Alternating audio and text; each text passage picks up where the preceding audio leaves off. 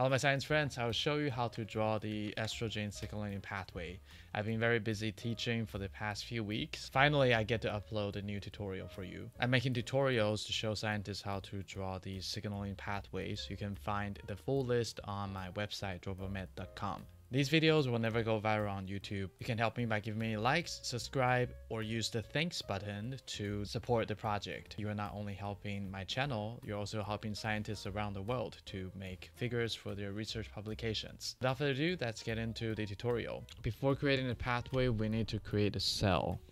So come up here to grab the ellipse tool and click and drag to create a cell. I will increase the stroke size and I will hold shift and click on the color to fill the stroke color, to change the stroke color. Okay, I'll click and drag to create a radial gradient. Please share my tutorials to your colleagues or someone who will need to draw these things. These videos will never go viral. They're a niche. I'll fill in the color here and then change this center color to white. We have estrogen receptor inside of this cell. So let me grab the rectangle tool to draw a rectangle.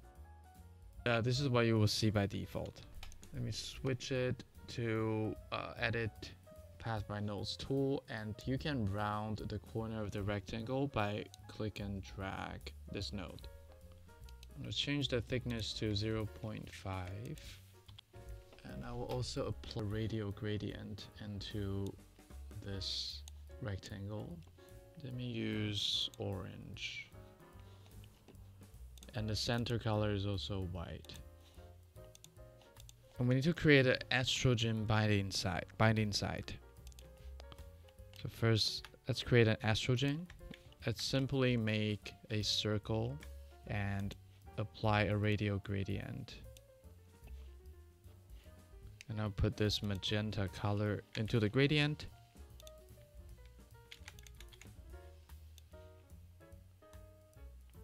And I'll label this as ER. In my example, they label it as ER, which means estrogen receptor.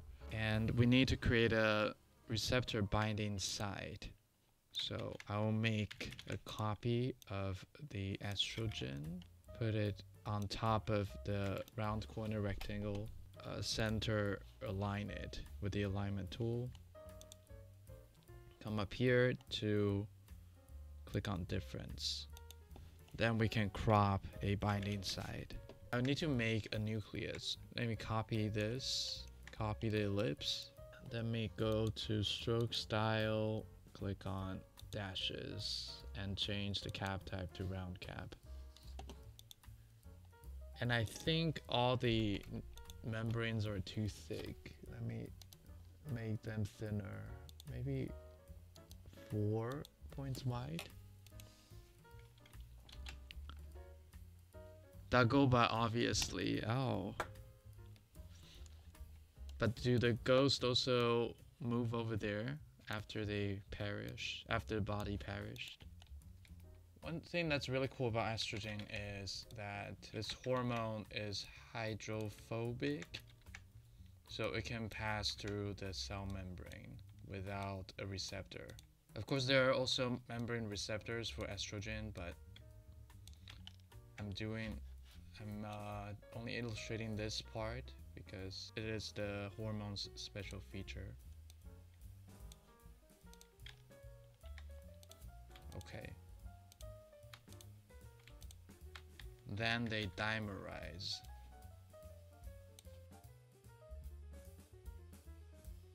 I'll grab a Bezier tool and draw a line like this. You don't see anything now because there's no stroke color. Hold shift and click on black, then you'll be able to make the line. Okay, and then dash line. We don't need a dash line here. Width, let's change it to 0.5, and arrow type we can use this or this one. I think Most of the time it's this one. I think I'll create the DNA. So we need to turn the grid on, page grid. Okay, and with the snapping function on, go grab the draw Bezier tool, create a parallelogram.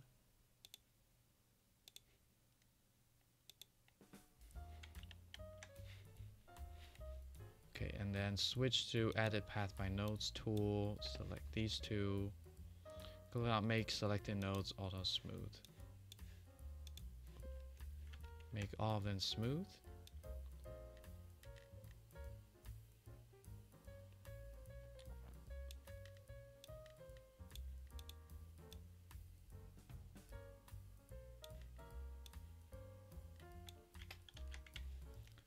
And we need to break this node. So make selected nodes corner.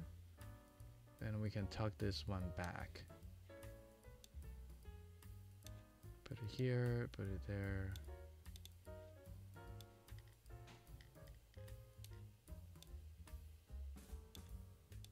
Okay, and then this one. So I need to make a corner out of it, tuck it back like this.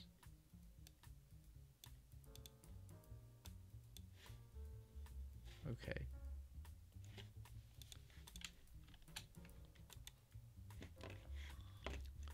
And then the color, let's use a light blue. And I'll remove the fill. If something has gone wrong. Oh yeah. Here.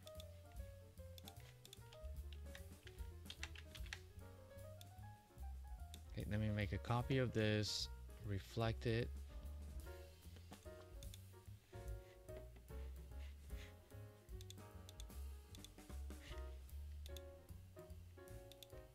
Have a darker blue in there. Connect it on top. Group them. Put one over here, and this will be the base of the double helix. Alright.